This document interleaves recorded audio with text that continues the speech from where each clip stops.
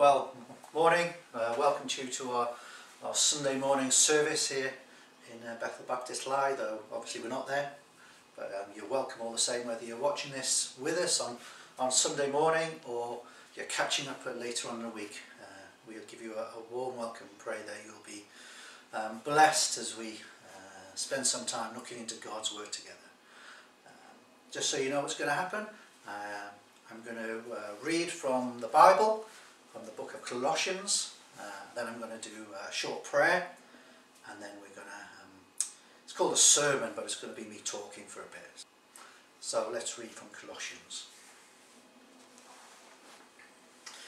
So Colossians chapter 4, I'm going to be reading a couple of verses from verse 7 to the end of verse 9 from Colossians chapter 4. So Paul has written this book to the church in Colossae, and chapter 4 is the last chapter, and in the Bible I'm reading from, this particular section, or at least the beginning of this section, is called Final Greetings. So Colossians chapter 4, starting to read from verse 7.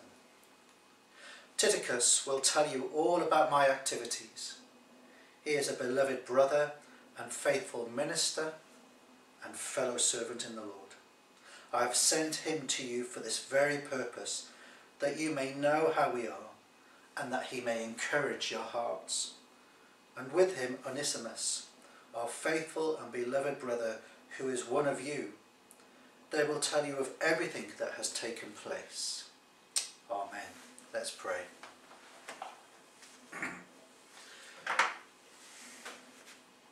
Our Heavenly Father, we thank you for your goodness to us.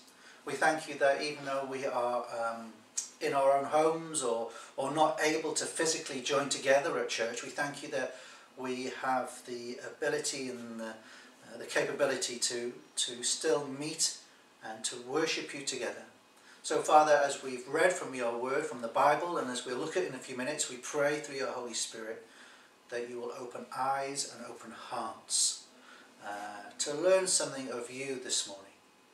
Lord, that even though we are separate, may we know that we've met with you, the living God. And Lord, as we come to you, we to commit our country to you. We're aware of all the hurt and the fear that's going on at the moment with all the isolation. And we pray for those, Father, who are on the front line, those who are serving us in healthcare and in policing and in government and in all those first line people, that you will be with them. We pray for your protection upon them. Lord, pray for your blessing upon them too. And Lord, we pray that as our nation faces this time, that we will return once more to you, that we will cry out to you, Lord, that we will pray to you, that once more we will turn away from the path that we were taking as a country and back towards you, we ask. And Lord, we pray too for those in authority over us, Lord. We read in the Bible that we are to pray for them. So we commit the Prime Minister to you and the Cabinet and all the members of Parliament, Lord. We pray for all the MPs, Lord, regardless of which party they're of. But Lord, we pray that you will help them as they seek to lead and to rule wisely. So Lord, we just pray that you will be with us at this time. Be with those who are suffering.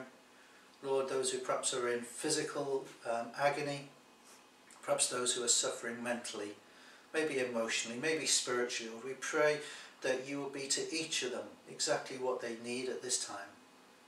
And so, Father, we thank you that you are the God who hears our prayers. You are the God who answers our prayers. And so, Lord, we cry out to you. Lord, we worship you. Pray that your name will be glorified. In Jesus' name, amen.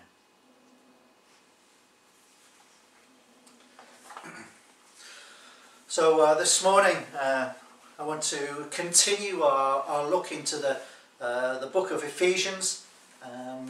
As a church now in Bethel Baptist in Llay, we've been on Ephesians for just over 2 years, give or take.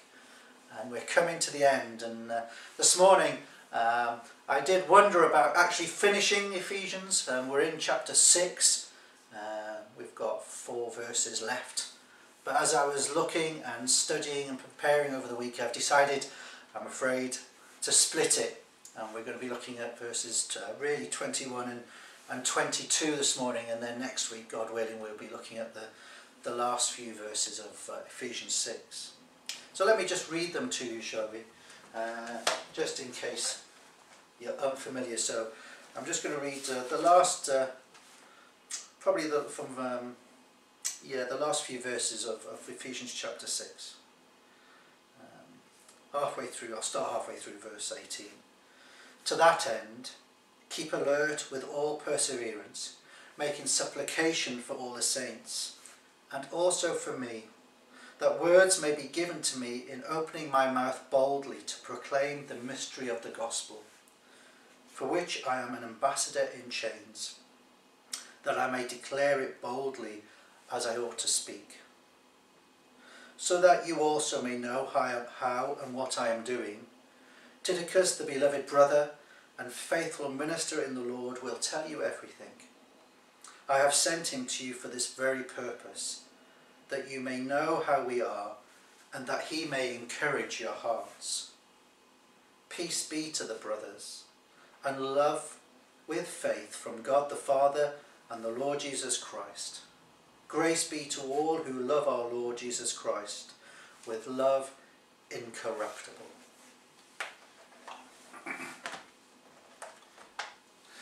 So as I said, we're coming to the end of our studies, if you like, this series in Ephesians. And whether it's through this series or perhaps through your wider biblical knowledge, then you're probably aware of this man Paul, this great apostle. What an amazing man of God he was, and how he was commissioned by the Lord Jesus himself to take this good news, to take the gospel to the Gentiles. As I was looking through, studying for this during the week, sometimes it's good to Google, sometimes, other search engines are available, to search the internet. And when I put Paul in, this is one of the phrases that actually stuck with me. It said of him, he was one of the leaders of the first generation of Christians, often considered to be the most important person after Jesus in the history of Christianity. Wow, fancy having that, I say having that on your gravestone, to be so thought of, to be such a leader, somebody who strove to share the good news across the world, or at least in his known world, with the Gentiles. But as I was thinking about Paul particularly, and particularly now at the end of Ephesians, this thought struck me. Paul wasn't alone. Oh, we know that we're never alone as Christians. The Lord Jesus is with us, and absolutely, and his Holy Spirit indwells us. But Paul was never alone, or at least very rarely was he alone. Just think about that for a minute. This fearless missionary, he had help. He had help. He had men and women actually who helped him, worked with him, travelled with him. Paul was never foolish enough to think that he didn't desperately need the family of God. In fact, when he writes his second letter to Timothy, it's probably one of the last things that he writes in his life just before being martyred in Rome. He begs Timothy in chapter 4 to come quickly to him, because he's suffering in actual, well, at least relative spiritual solitude. He says almost everyone else has gone except for Luke. Only Luke is left. And Paul desires Christian ministry, Christian fellowship, actually more than he desires to be free from his chains. And so in these verses that we've just read, he's talking about this man Tychicus, and elsewhere about others. He has such sincere love for them, and in his commendation of them for their faithful service. He describes Tychicus as a beloved brother and the faithful minister in the Lord. Can you almost sense it? Can you feel Paul's concern, if you like, for these local churches that he's helped establish and that he's now writing to? You know, he visits whenever he can, and he writes them lots of letters, and he sends actually his own companions to them.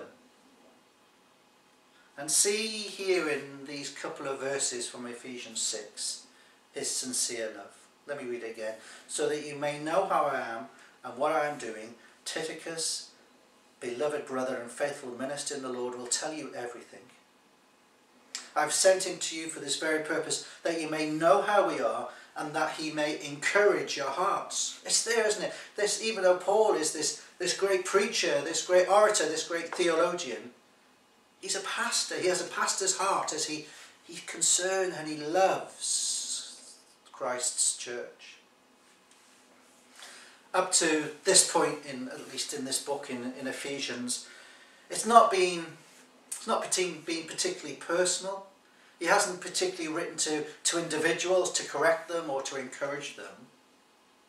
Perhaps this is because Paul had intended this book to be shared, this letter to be shared among several churches in Asia Minor. But now, as he comes to the end, this brief conclusion oozes with evident care for these Christians. And it's all the more pronounced, actually, when you stop and you think about Paul's circumstances. Paul was in prison. He's in prison in Rome. He's chained to a guard. He's getting on in years, and his health probably wasn't great. From Philippians, which he wrote, during the same time in prison, we learn that actually there were other Christians in Rome who were giving him a hard time. They were attacking Paul. And we would understand, wouldn't we, that if Paul had sent out an appeal for prayer, actually for his own needs. We often read that, don't we? We often see people who will ask for specific prayer because of the situation they find themselves in. But actually, and one of the reasons I read the first couple of verses again from that short passage, was that Paul doesn't do that. There's not really a hint about the difficulties that he's facing. In verses 19 and 20, Paul's only prayer is about being released from prison. No, it's nothing of the sort, is it? It's that he would be bold in proclaiming the gospel. That puts a different perspective on things, doesn't it? Not that he'll be released, not that he'll have a great time, but that he will be bold in preaching the gospel where God had put him. And when it comes to saying farewell, Paul's focus is his concern for these Christians that he's writing to and for their needs. And Paul knew that they had concerns for him and about his imprisonment. You can read it about earlier on in Ephesians 3:13, where he says, I know you're going to be upset because of my situation being in prison, but don't worry. And so what does he do? He sends Tychicus to them. He sends Tychicus to tell them all about what's going on, to give them an update on the situation. Don't forget, there's no Facebook, there's no Zoom to have live updates. So he sends Tychicus to comfort their hearts. Paul we know a lot about Paul, but who is this Tychicus that he mentions? Well, we first hear about him right back in the book of Acts, in Acts chapter 20 verse 4, when during Paul's third missionary journey, he's mentioned as one of Paul's, I was going to say helpers, maybe assistants, maybe companions would be a better word, when Paul was going from Corinth to Jerusalem. And they were there to deliver a financial gift to the church, because the church in Jerusalem was struggling. And so as Paul and his companions were doing their missionary trip through the Gentiles, they were given money to take back to Jerusalem to show their love and their support for the Christians there. We learn that Tychicus was a native of Asia, or I suppose what we'd call Asia Minor today, that bit around Turkey. In travelling to Colossae, we read that Tychicus was accompanied by Onesimus. You know, there's a book where Onesimus is mentioned. He's a runaway slave who turns up in Paul's sphere of influence, Paul's presence, And Onesimus is converted, becomes a Christian, and he spends some time with Paul, and then eventually Paul says, it's time to go back to Philemon, your earthly master. And so Tychicus goes with him and takes him back. Probably, no doubt, Tychicus is there to help Philemon perhaps understand, maybe to emphasise the need for good grace in Paul's absence on receiving Onesimus back. You read about it in Philemon 1:17. Paul intended to send this man, Tychicus, or another man to Crete in order to give Titus a chance to visit Paul. And later, Tychicus is with Paul in Rome during his second imprisonment. And Paul sends him, as we read, to Ephesus in order to free up Timothy for a visit. And in both Crete and Ephesus, it's almost as if Tychicus has become a stand-in, an interim pastor. While the pastors there go to visit Paul, he steps in and picks up the reins. There's an unnamed believer, if you like, I'll use that term, in 2 Corinthians 8:22 that Paul talks about. And he describes him like this: a brother whom we have often tested and found earnest in many matters, but who is now more earnest than ever because of his great confidence in you. Now, many commentators surmise that perhaps this is a reference to Tychicus. I'm not sure. But you know what, the description would seem to fit this man. And though we may not know much about him really, what we do know is praiseworthy and actually really impressive. We read in Ephesians 6 verse 21 that Tychicus was a beloved brother. Oh, Paul placed such great confidence in this man. He sent him to achieve important works, like taking the finances to Jerusalem. And I read earlier from the book of Colossians that Paul also wrote in that verses 7 and 8, where he speaks in the same manner, the same way of Tychicus. So Tychicus will tell you all about my activities. He is a beloved brother and faithful minister and fellow servant in the Lord. I have sent him to you for this very purpose, that you may know how we are, and that he may encourage you in your hearts. They're almost identical. Probably Paul maybe have written them very closely to each other and then sent the letters off. But you notice that in both, how Paul describes Tychicus as a beloved brother. Oh, he could have just said, my brother Tychicus, and left it at that, but no, he adds this word beloved. It shows that Tychicus was a warm man, one who wasn't cold and aloof. He wasn't brusque or insensitive. He wasn't grumpy and difficult to get on and be around. He was beloved. And when Paul uses that word to describe Tychicus, then I would imagine that everyone who knew him would have nodded and said, yeah, that's Tychicus. We know him. We know what he's like. Oh, he's a dear Christian. He's a lovely man. He's a loving man. Oh, we love him so much ourselves. Paul, we know where you're coming from about Tychicus. How would people describe you?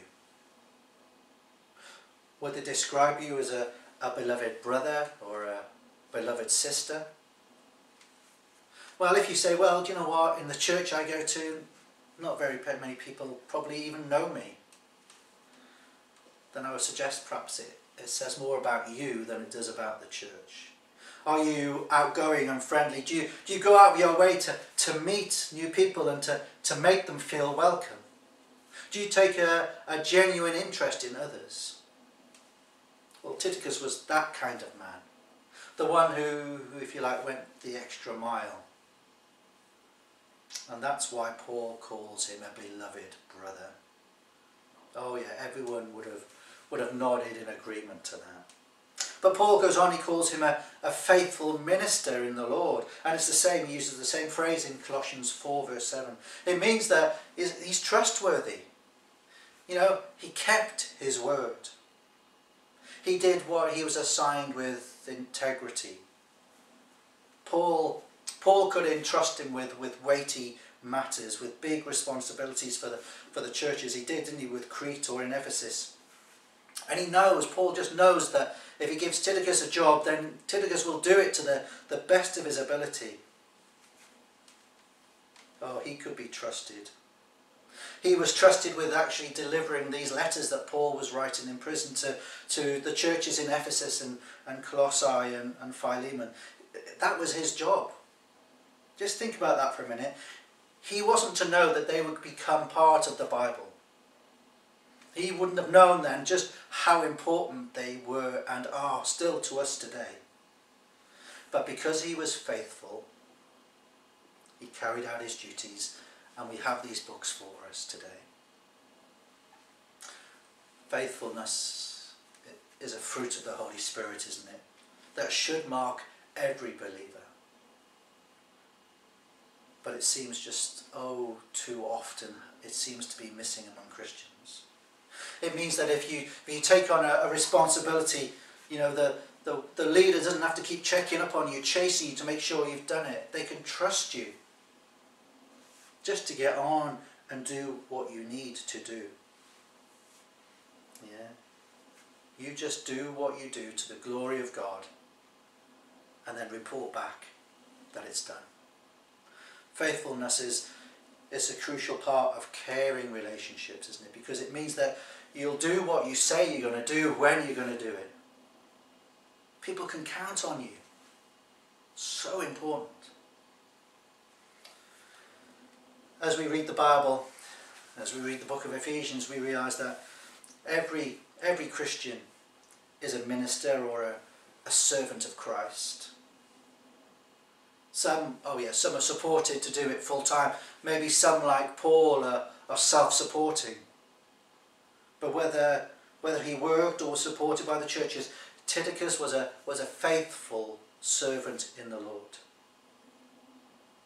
Paul almost goes a step further in Colossians, where he describes him as a fellow bond slave. See, Tychicus realised that he didn't belong to himself. Jesus Christ had purchased him with his own blood. And so Tychicus lived to serve Christ. On that day when the Lord Jesus will return triumphantly, the words that you want to hear from him, in effect, are recorded in Matthew 25, verse 21. And they're these. It's, "Well done, good and faithful slave. You were faithful with a few. I will put you in charge of many things. Enter into the joy of your master." Surely as Christians, that's what we want to hear. We want the Lord Jesus to say, "Well done." Well, to hear those words then, you must be faithfully serving the Lord Jesus now, I would suggest. Are you? Am I? Do we faithfully serve the Lord Jesus every day? Do you live to do his will? Do you look after the needs in his church and get busy doing what needs to be done to meet those needs? I was going to say there are two types of people, there may be more, but there are two types of people who walk into the door of church if they're Christians. One type will walk in and go, "Well, here I am. What are you going to do for me?" And these people often leave quite quickly because they're disappointed. Because the church, as far as they're concerned, just hasn't met their need. The other side, the other group, well, they walk into church and they look around and they ask a very different question. They go, "Where are the needs that I can help fulfill?" These are the Lord's servants. They're not here to be served, but they're to serve Christ by serving his church. They care about others. So we need to be encouraging one another. We need to be an encouraging brother or sister. In Ephesians 6:22, Paul says that he's sending Tychicus so that he may encourage your hearts. In Colossians 4:8 he says also the same thing, encourage your hearts. It's the Greek word parakalilo, which means to come alongside, to help. And we've already read, we already thought that Paul knew that the Ephesians were prone to losing heart over the difficulties that Paul was facing in prison. Remember Ephesians 3:13? Just think about it. If Tychicus had a resting grumpy face, you know, he would have been perhaps seen as a bit gloomy, a bit negative maybe. He maybe would have told the Ephesians just how awful Paul's conditions were, what circumstances that Paul was having to battle through.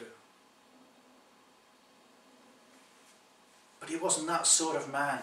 Not from reading the Bible, he wasn't that sort of man. Paul knew that Tychicus would convey to the church Paul's spirit of trust in the Lord, even in the middle of his difficulties. And this report, this maybe I won't use the word cheerful, but this positive report from Tychicus would just cheer their hearts, it would encourage them. What a ministry there is for a person who learns to be an encourager. Oh, this doesn't mean that you have to put on rose-tinted glasses and deny any real problems. No, nor does it mean that you don't have to acknowledge and confront wrongs. Rather, it means that you get to people to see things from God's perspective. And I suggest that will always bring hope and encouragement.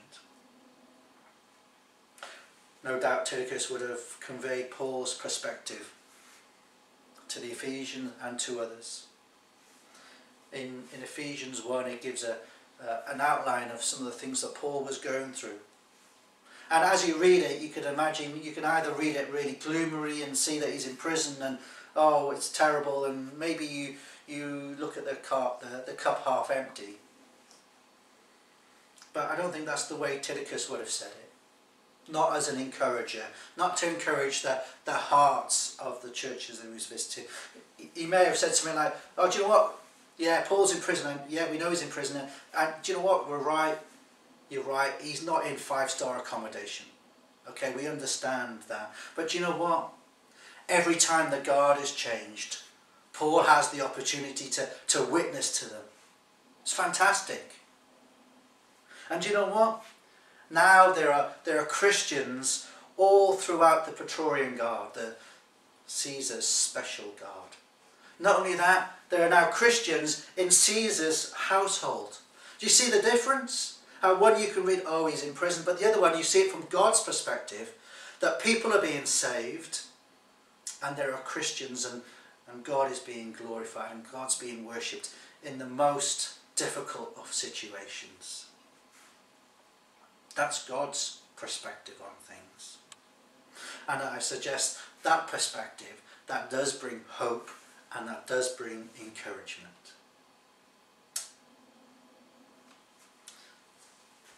So let's learn, I was going to say from these minor characters, I think that's unfair, like Tychicus. He's only mentioned 5 times in the Bible. But what a witness that he had. How he was used by God to take the good news, to share the gospel, to be an encourager, to be trustworthy. How we can learn from him to encourage one another, brothers and sisters in Christ. Let's be Tychicus, shall we, in the places where God has put us. Amen. Let me pray. Father, we thank you for this man and for others like him, Lord. They're mentioned rarely in the Bible, not many times. Some aren't even mentioned by name at all, but we thank you for their love for you, that you were able to use them. Thank you for the gifts that you gave them. Thank you for Tychicus, that he was such a faithful, a beloved brother, a faithful minister, that he was an encourager, that he was trustworthy, that he was faithful. Lord, we pray that that will be true of us, that we will learn to wholly trust in you, that everything we do will be to your glory, wherever you put us, Lord, whatever happens to us. So, Father, we just pray that through your Spirit you will teach us to be more like the Lord Jesus, as Tychicus was more like the Lord Jesus. For his sake we pray. Amen. We thank you for spending this time with us. Pray that you've been enjoying the services. Maybe enjoy may not be the right word, but maybe finding them encouraging, maybe challenging. If that's the case, we'd love to hear from you. So you can either drop a comment underneath, subscribe somewhere here if you want to. If you want to perhaps write in a bit more detail, you can go to our website, bethelbaptistly.co.uk, and in the contacts page there is a form where you can fill in, and you can ask a question, you want to find out more. We'd love to hear from you. But we pray that the Lord Jesus will bless you and God will be with you in this coming week. See you next time.